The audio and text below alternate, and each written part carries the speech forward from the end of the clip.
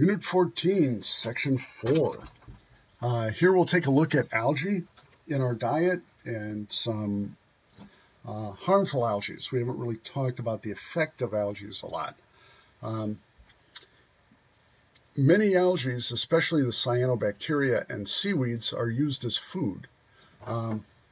They have a high proportion of protein given their volume, and have high concentrations of minerals and some vitamins. And some algae have a precursor or preform of omega-3 oils, which are indicated in health in humans. And by consuming these algae, we get the benefits of those. Spirulina is a blue-green algae that forms filaments, and here we can see the microscopic filaments formed of spirulina, and there are significant amounts of protein available from eating this. Usually, because of the small size of these, they're collected or grown in huge numbers, strained and then pressed into a different form, such as tablets, which is can be used as a dietary supplement.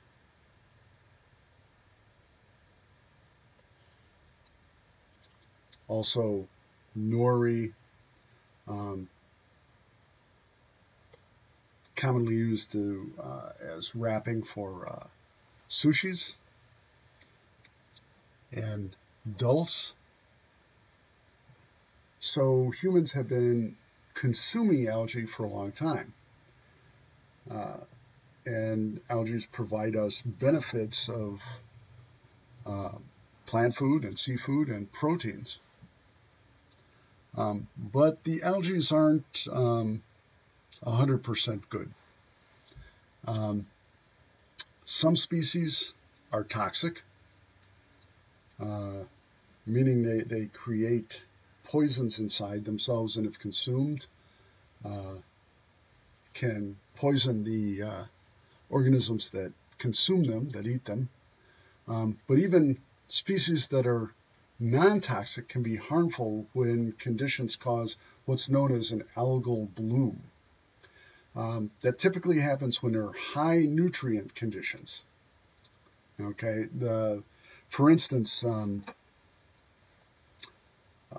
nutrient runoff from farm fields,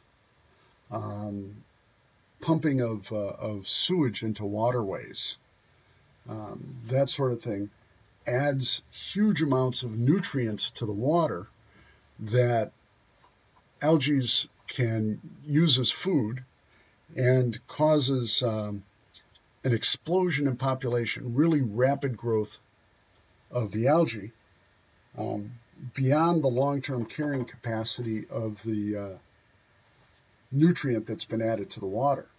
So when the nutrients run out, these algae die. The dead, decomposing algae cause oxygen to be removed from the water. That lack of oxygen then kills fish and plants in the water, and often causes foul odors. There are some algal blooms that form from species that are toxic in their own right, and then these blooms can kill animals and humans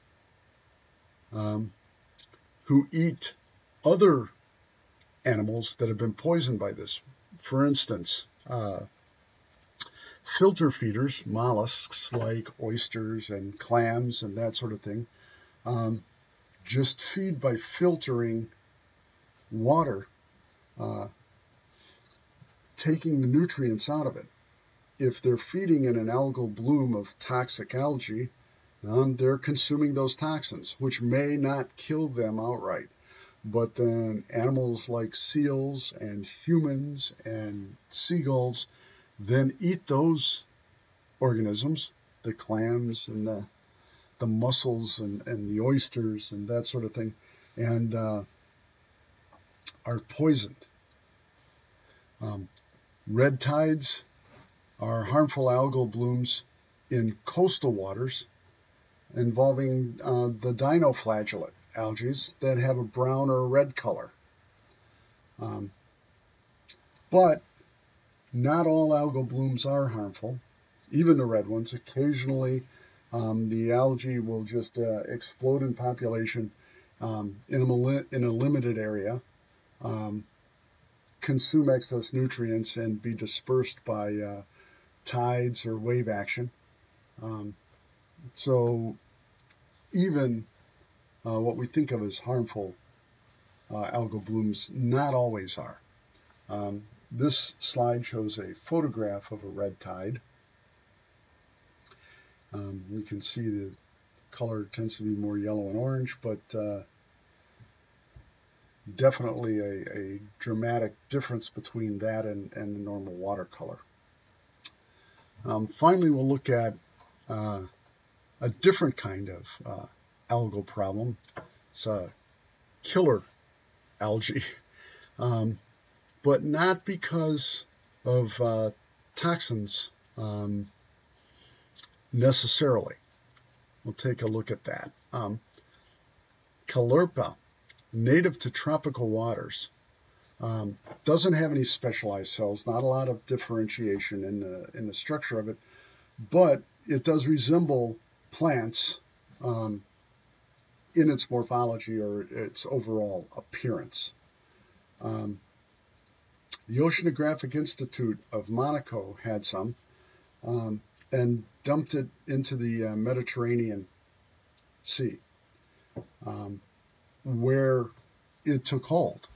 It has no natural enemies there, and nothing stopped it from taking hold and growing.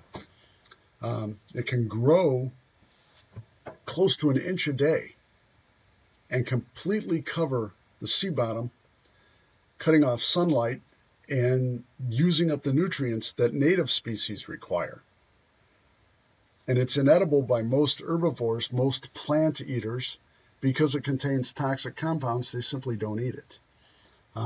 This has proven to be a huge problem in the Mediterranean, and this stuff is sort of a sea-born version of kudzu vine on land.